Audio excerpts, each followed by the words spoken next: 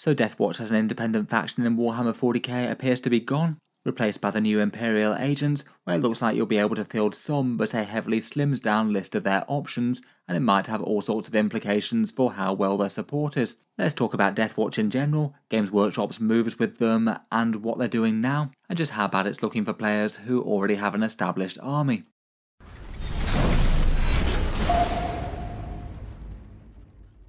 Hello and welcome back to Auspex Tactics, where today I thought I'd do a video focusing on Deathwatch, the faction that Games Workshop seem to be really quite radically reinterpreting, and what could be a very painful move for current collectors. I'd certainly argue that the news isn't all bad, but certainly kind of disastrous for some players out there, and I thought it would be worth talking through all the possible ramifications. As we found out on Monday with Games Workshop's announcement of Codex Imperial Agents, basically Index Deathwatch is going to go away, seemingly with a good bunch of their current unique units, and also lose them access to a bunch of Space Marine things as well, at least when you're playing with the core Deathwatch rules. Codex Imperial Agents will now give you basically two different ways to play with them, either in an Ordo Xenos detachment, which might have some similarities to the Black Spear, or as an allied contingent with a few kill teams joining another army, and if you join Space Marines then you can make an army that sort of looks like the one that you had before. It does genuinely look like there's some fun possibilities for a new Ordo Xenos type army to represent them in game, but it could be painful for people with established Deathwatch collections, particularly if they do remove the mixed Primaris kill teams, as seems kind of likely to me. We'll get onto that in a second. But it basically all seems to be a bit to do with the debate as to whether or not Games Workshop wants Deathwatch to be a full army or sort of allied force, as they do really seem to reinterpret them each edition quite a lot. Obviously, for the actual news bits, the information is still a bit early days, and we won't have full confirmation until we actually see the codexes, though a lot of things from their preview articles seem very clear, and we can infer quite a bit more. Deathwatch have been a thing in Warhammer 40k for quite a long time back in the lore, generally referred to as kill teams of Space Marine veterans working together drawn from lots of chapters to greater defeat threats of Xenos, and specialist techniques to take down the alien in one way or another. They were first launched around 2016 with a Deathwatch Overkill box where they had Kill Team Cassius facing off against the Genestealer cults, both of these kind of new factions to Warhammer 40k, even if they were maybe a bit slow to get going, and Games Workshop came out with more individual releases for them later.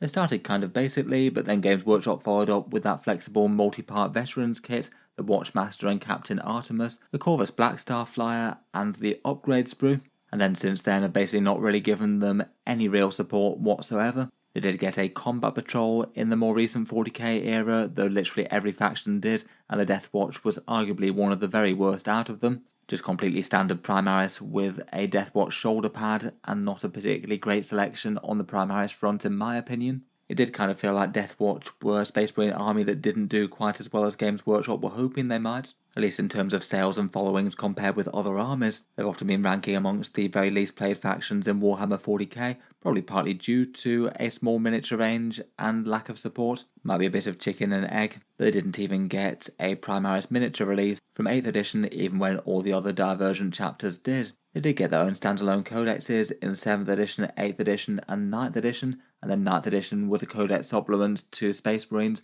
giving access to all the units in the army.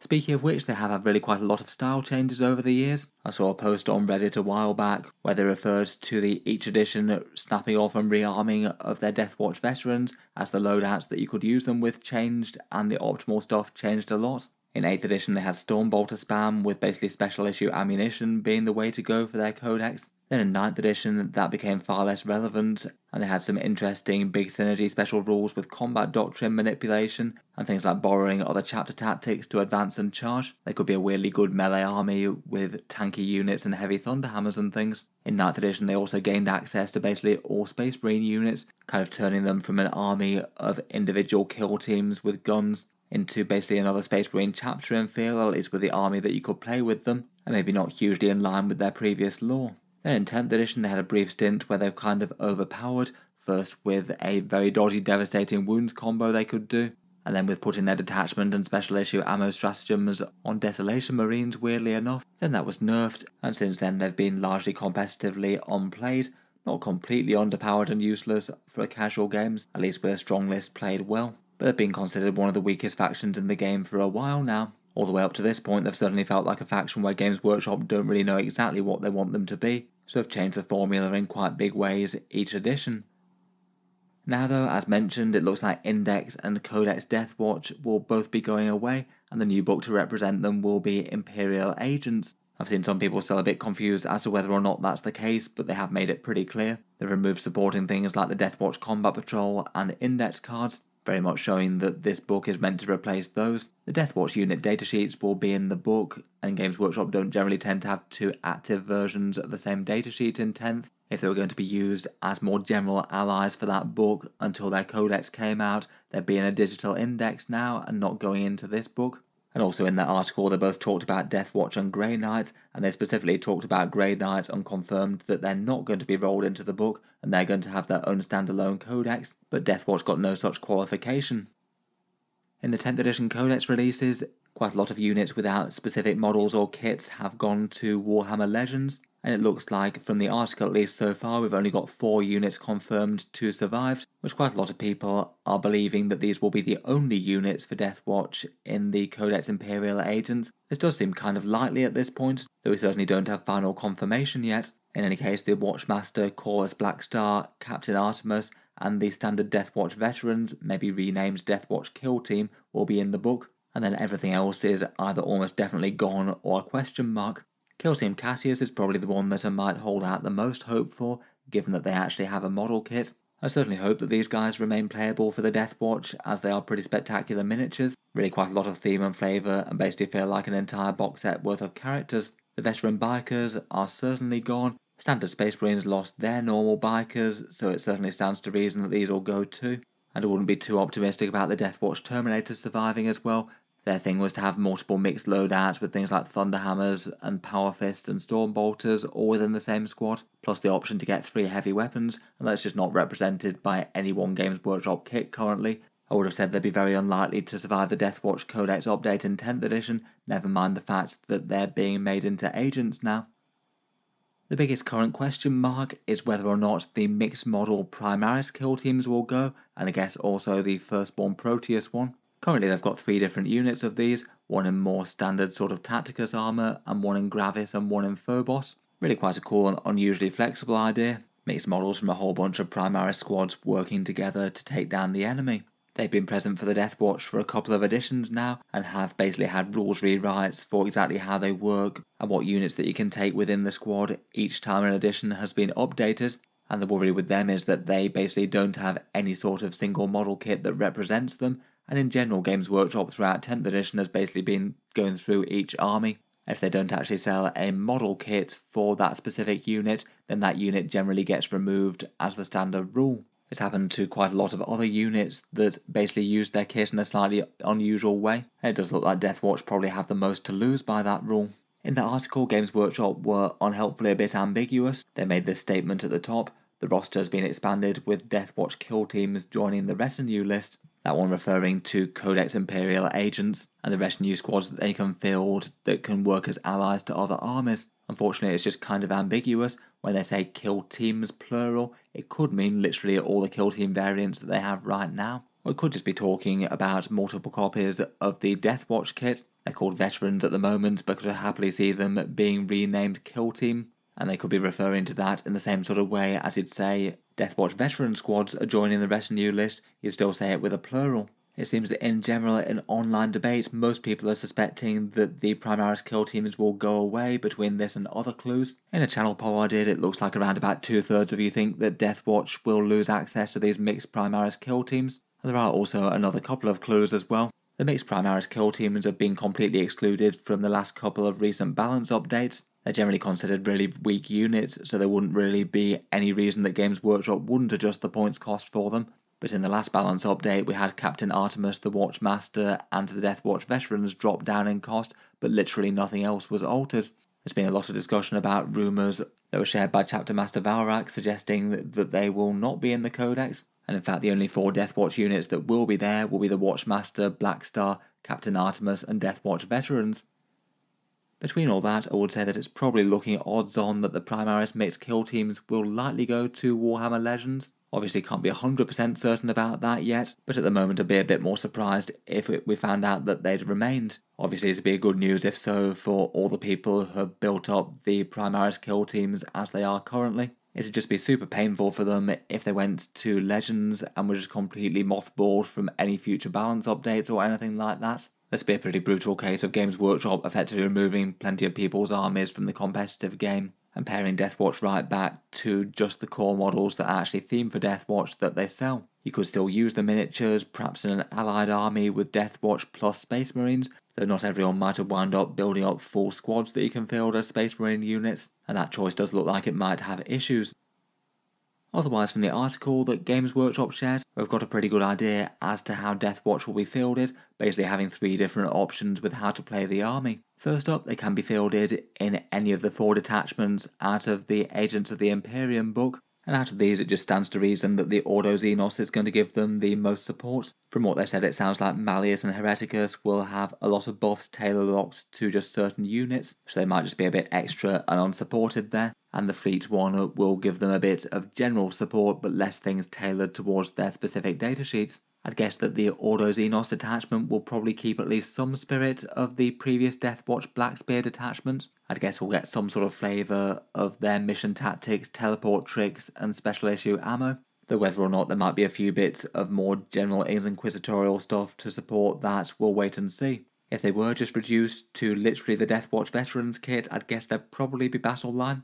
I certainly hope so in the Ordo Xenos detachment, and if so I guess you could put at least 60 bodies worth of black power armor on the table, which should be kind of adequate from a raw numbers point of view. In terms of things that you could have to support them though, if you fielded them like this you wouldn't be able to access any Primaris models whatsoever. So if you've got a whole bunch of Deathwatch squads with say aggressors with Deathwatch shoulder pads, or the same for intercessors or your Spectrus kill teams and things, you wouldn't be able to field them if they're being played like this unless you manage to have them stand in for veteran kill teams. All this is presuming that the Primaris kill teams are indeed gone of course. On the flip side they would gain access to a bunch of things as well. You could take any of the units from the Imperial Agents in good quantities if you wanted, lots of Inquisitors, retinues and various other Imperial units. Could be fun to have them running alongside some Inquisitors in chimeras with their retinues, as it does make sense that they'd work in concert with them. Either way though, they'd certainly lose access to Space Marine tanks and vehicles, so say if you had a Deathwatch Redemptor Dreadnought or Gladiator Lancer or something, you wouldn't be able to field those in this, and that would be a very major upheaval. It would kind of suck for people collecting them if you wanted to use tailored Deathwatch rules. If you did want to use core Space Marine units and run them as Deathwatch, then Games Workshop's article suggested using the Assigned Agents, Imperial Agents type rule, basically to field Deathwatch as allies. And this one would essentially wind up with you being able to say take a 2000 point army list, take 2 retinue units, so I guess 2 Deathwatch kill teams there, 2 character units, so say maybe a Watchmaster and Captain Artemis there, and make up the rest of the army through core Space Marine datasheets, things like Terminators, Intercessors and all the rest. And then the rest of that Space Marine force would use one of the Space Marine detachments from Codex Space Marines, so like Gladius or Firestorm or something. With this rule set you wouldn't be able to field the Corvus Blackstar in this list unless they have the forethought to give it the dedicated transport tag. Fingers crossed they've done that, otherwise they might have just locked out one of Deathwatch's only units from this allied role. I guess we'll have to see the full rules for Deathwatch and if there's any other addendums for fielding them alongside Adeptus Astartes. If they actually want to use detachment rules and things, they need to have the Adeptus Astartes keyword, which I'd hope they might be able to have alongside Imperial Agents, though we'll wait and see on that front. If Games Workshop did just lock them out of any synergy and just keep them as their own thing though, it would basically mean that Deathwatch wouldn't necessarily be any better with Space Marines than they would with anyone else, and Space Marines wouldn't necessarily have any more reason to call upon them than other allies they could field, and that would maybe feel a bit disappointing if you've got the entire army painted up as Deathwatch, to have the most themed units sort of standing by a bit. Again, the details of this are a bit uncertain and the fine print could be really important. Hopefully they manage to give a good amount of flavour to the overall offering. Finally, and a new option that I think would please a few people is that it now looks like you can field an allied Deathwatch kill team in addition to plenty of other Imperial armies out there. So say if you were collecting Astra Militarum, You now be able to throw in a contingent of Deathwatch, maybe 2 squads and a character, or just the 1 squad if you wanted, to presumably do all your Xenos hunting goodness. This, if anything, does maybe feel a bit more in line with a lot of the lore of the Deathwatch, more typically operating in small kill teams and forces, as opposed to entire armies of black-clad Space Marines with the Xenomortis shoulder pads fielded en masse. Basically having literally every army be able to access them might make them kind of hard to balance though. In general, Games Workshop doesn't really seem to like it from a balance point of view if literally every single army wants to field one allied squad because it's really strong. Whenever that happens, the squad in question tends to attract nerfs. So basically, if they make Deathwatch kill teams really good, then they'll get overplayed and nerfed. But if they do just wind up being a bit mediocre, they might not have enough raw punch and damage to carry themselves as a more independent army if you're fielding them in the Xenos detachments. I guess the solution to that would be for the Auto Xenos detachment to give some serious boosts to the Deathwatch units it supports, hopefully a strong core rule and some powerful stratagems, enough to take them from a sort of mid-unit to a genuinely scary one in that detachment. Overall, looks like it's going to be a time of massive upheaval for the Deathwatch. I do feel that there are some positives to the whole changes, even if it is going to annoy a lot of current armies collectors. The new Auto Xenos detachment will be interesting. It seems kind of fun that you'll be able to field them alongside Inquisitors and things now. And for certain armies that might have only had a limited amount of actual themed Deathwatch veterans and maybe a Corvus Blackstar or something, it really doesn't look like the army's going to be hurt all that much. It is pretty cool to see Inquisition playable as an actual main faction in Warhammer 40k, even if they do feel a bit cobbled together at this point. And Deathwatch will be playable as a full army if you want to, though it does look like they're going to have additional restrictions. Currently in 10th edition, Games Workshop haven't really been showing Deathwatch a lot of love, so I guess this is one way of having a bit of a shake-up for them. And as mentioned, I feel like this new reinterpretation might be a bit closer to how you might expect Deathwatch to operate in the lore. There have certainly been a fair few comments I've seen saying that they should probably have just been a sort of kill team add-on sort of force, as opposed to trying to force them into being an entire 40k army from the start. On the downside though, as mentioned, it does look like the change could be extremely painful for current Deathwatch collectors with extensive collections, all set up for the way that things work at the moment. If the Primaris kill teams really do turn out being lost, it'll be a massive hit both to current collections and also just Deathwatch flavour in general. It was quite cool having a bunch of Primaris operatives working together, and it would certainly take a lot less interest from the army if they really are just pared back to just the veterans kit. It'd be far more interesting to keep the Primaris around and then actually use balance passes to make them usable, interesting and strong in game. The absolute worst outcome will be if those Primaris kill teams go and then all the people who put loads of time, money and love into putting armies of them together suddenly have their collections turned to legends, or have to make use of a slightly janky ally system to get them on the table. That's probably going to be kind of suboptimal, and not being able to field them with the themed Deathwatch rules. If that's the case, then it really would be kind of bad. It basically feels like the issues are being created by Games Workshop dithering a bit as to whether or not they want Deathwatch to be a standalone army. They did start out having really quite a limited unit roster, just with their veterans and Corvus Blackstars and things, and a fun Primaris kill team. Then they got pushed up to getting full Space Marine unit access as a supplement codex, so lots of people built armies that would work with that. So now if Games Workshop kind of tries to return them back to the former case of affairs, it's probably going to leave a lot of people's armies high and dry and either deeply suboptimal or just plain unusable in the state that they have them. Another concern out of the whole change is the future support that Deathwatch will get, which almost certainly seems like it's going to be less if they're merely one part of a greater codex as opposed to a standalone army in themselves. At the moment it looks like Deathwatch will be getting no new miniature for 10th edition due to the Imperial Agents release being Kotias, so not the best news for them that they didn't get any, say, Primaris Watchmaster or Artemis, or better yet, a Primaris veteran kill team with updated sculpts. I guess it's not impossible at some point they might get a box set that's aimed at the kill team game mode. They do seem like the single faction that's most appropriate for that, if anything. From a rules point of view though, it seems unlikely they'll be getting quite as much balanced attention from Games Workshop if they're not a standalone faction with their name on the cover. They certainly seem to be struggling enough for attention as it was, but say with the example of Harlequins for the Eldari, Games Workshop just doesn't really seem to treat them as their own army anymore and focuses on balancing Eldari and giving them support as opposed to helping the Harlequins. I'd guess the Harlequins will be getting a detachment in the Eldari Codex, but I guess it would just be one detachment as opposed to the 3 or so they might have got if they had their own book. It also means that, say, if Agents of the Imperium were kind of strong in their own right, maybe due to Grey Knights or Sisters using the Codex synergies to do well, then the actual Deathwatch units might not attract as much attention in terms of balance updates and just be seen as the weak part of the Codex. I guess arguably from a support point of view, Games Workshop haven't really given Deathwatch beyond the sort of minimum token support they've needed to for quite a while now. So I guess at worst, support probably isn't going to be much worse, though it does seem to be unlikely to be better in the long term at least. With army interpretations, I guess it's also not impossible that Deathwatch could come back in a future edition. Certainly not in 10th edition, though I guess 11th edition or onwards eventually. I'd guess this would only happen if Games Workshop did a really big release for the Deathwatch, maybe doing a sort of Black Templar style redo of their entire range, doing Primaris veterans, and updating everything else that they have, not that it's all that much. I guess it depends on how popular Imperial Agents are, and if Games Workshop decides to carry on fleshing that out as an entire thing, and go with Inquisition with Deathwatch support as the way to play them. Could just be quite nice to have some models released to support that entire playstyle for the future, I guess. I feel like it's very likely that they will eventually revisit the Deathwatch with new sculpts at some stage, though it might still not be for a while yet. If and when that does ever happen, that'd be the most likely time that they'd ever get Force Faction support back, though I must admit I'm not super optimistic. Can't help but think that probably Games Workshop will look at the entire release of Deathwatch, say that they were an army that they put a little bit of effort into and just didn't really get that much reception back.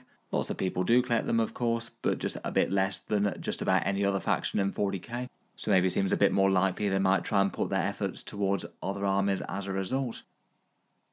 In any case though, let me know your thoughts. As I've mentioned a fair few times, it is kind of early days for information yet. I'll certainly be covering any other news and previews for the Deathwatch and the Imperial Agents as we get them. Hopefully Games Workshop will be able to make the new playstyles interesting and have the Agents Codex land well. It would be really nice if it's still viable to field Deathwatch both as allies and as a more central full army, though I guess we'll have to wait and see whether or not that's the case. In any case, if you'd like to see more 40k news and speculation and things, feel free to subscribe to Auspex Tactics. I do tend to post new videos most days.